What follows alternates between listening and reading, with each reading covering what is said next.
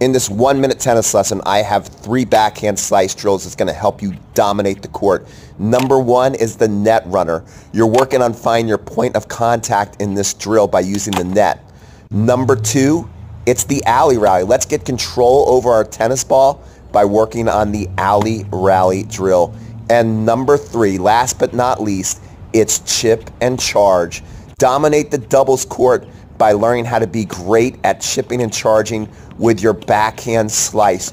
You do these 3 exercises by yourself, you're going to go out to your next match and dominate. If you want to learn more about the slice, click this video down here below in the corner, and don't forget to review your work with video analysis. We'll see you on the next video.